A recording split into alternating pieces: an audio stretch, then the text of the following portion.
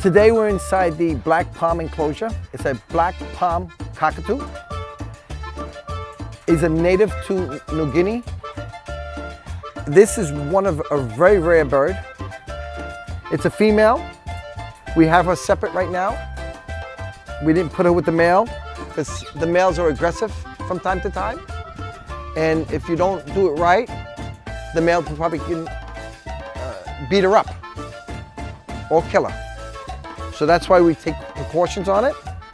We'll leave her alone. We'll leave her separate.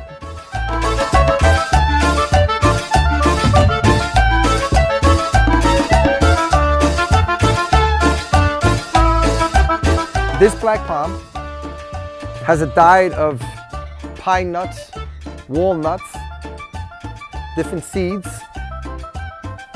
certain fruits that they love.